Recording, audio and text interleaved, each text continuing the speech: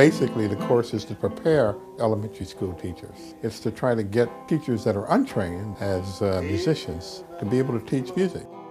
These are students that didn't play guitar before the class started. I'm coming back and down again.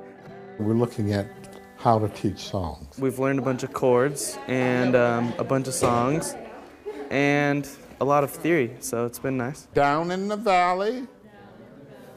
Especially in the young grades, students love songs that tell a story. Everybody sing now, from the redwood forest to the Gulf Stream waters. It's one of those things that's kind of dear to my heart because in the 4th grade was when I first started playing violin, and I felt that if my school had not offered that program, I probably wouldn't be, we're at least talking to you today about music. Hang your head, oh.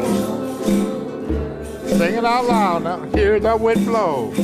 Hear the wind blow.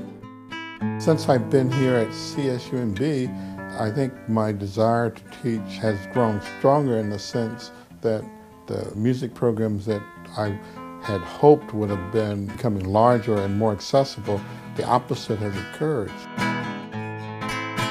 It's necessary to teach and bring in as many music teachers into the program as we can, so that when they're young, they have a place that they can call their own. I mean, teaching is something I've felt that was one of those jobs that I would do it probably if you didn't even pay me, but I don't tell anybody that. From the redwood forest to the Gulf.